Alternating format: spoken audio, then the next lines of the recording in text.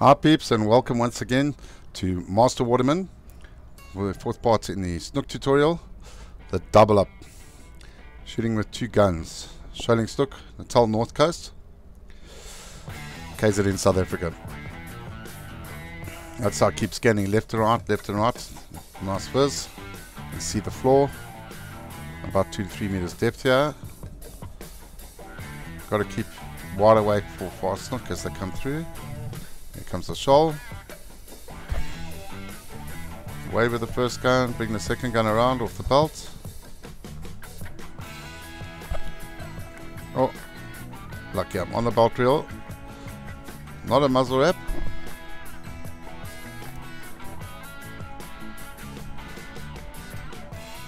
You'll see why just now.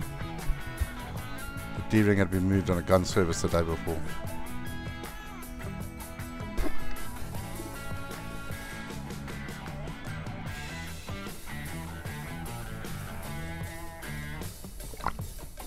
That lovely sound as a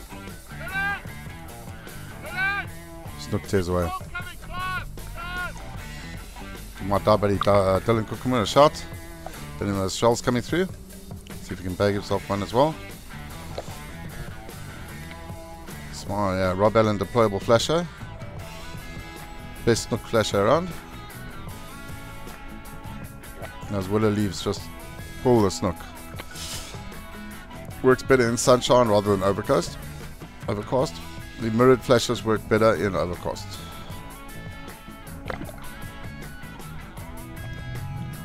Making sure I'm staying clear of my belt line in case the snook takes another heavy run.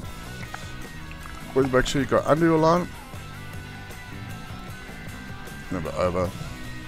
There you can see those little willow leaves, and that fire tiger squid that's on the bottom is also key. Orange and yellow, very good for game fishing in KZN.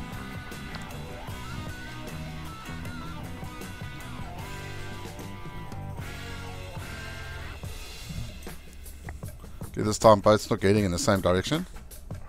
The float line and float plays the other fish.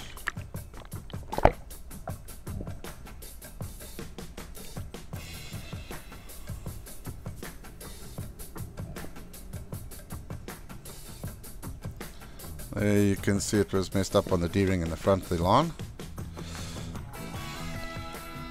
Okay, I've got him just in front of the dorsal. Here comes the second fish around, float. Stay clear of that bolt reel line. And you can see there's a bit of sinew there just in front of the anal fin. The spear tends to hold pretty well. Nice 5.5 kilo fish. Then over to the float. String it while the other one's still fighting. Notice I'll string through the top of the head of the snook, kill it at the same time. Through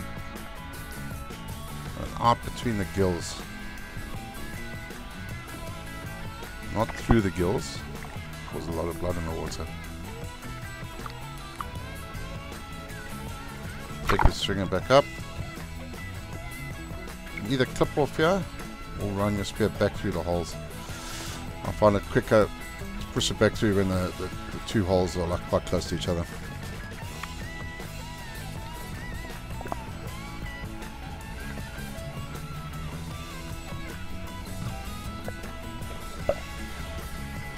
I see I've got quite a bit of line twist there.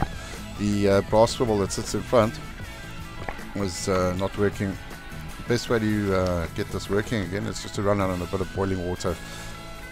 It works like a pro again.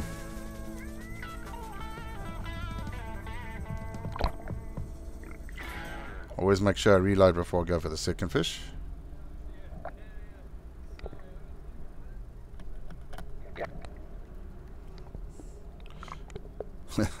Now the confusion starts. Why is my line not tightening? What is going on?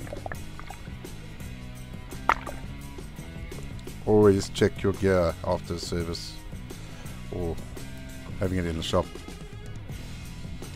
No one else is responsible for your gear besides yourself.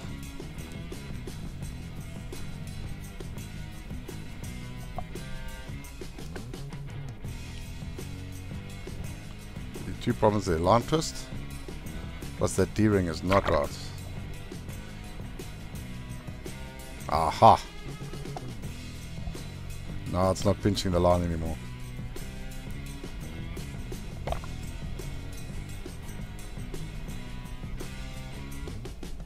The world's longest gun reload. Everyone happens to the pros. At least I got it sorted out at the start of the day. I managed to get 10 fish on this dive. Not something that happens often.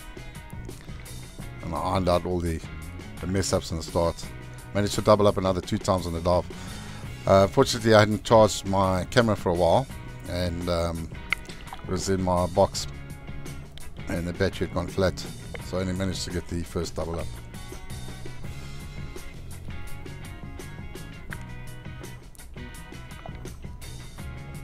Now we're cooking on gas. 130 reloaded. Patience is key when sorting out line mess ups. Here comes Dylan.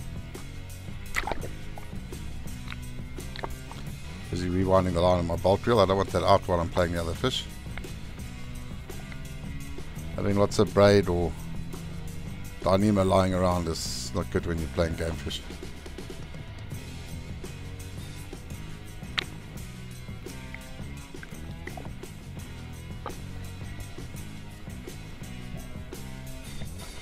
Bolt reels take quite a while to reel in. Luckily there wasn't too much line out. There's my second fish on the floor.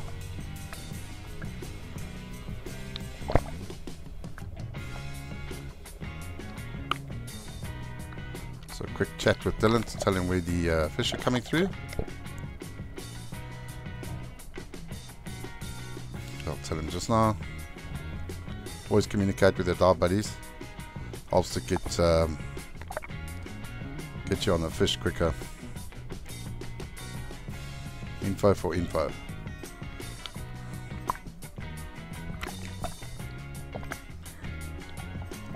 Nice 6 kilo specimen.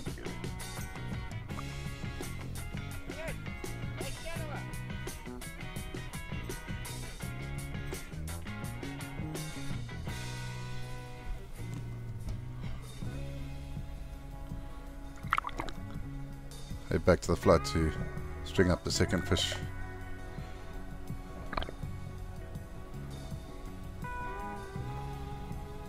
The fish were coming through in 2-3 meters on the back line.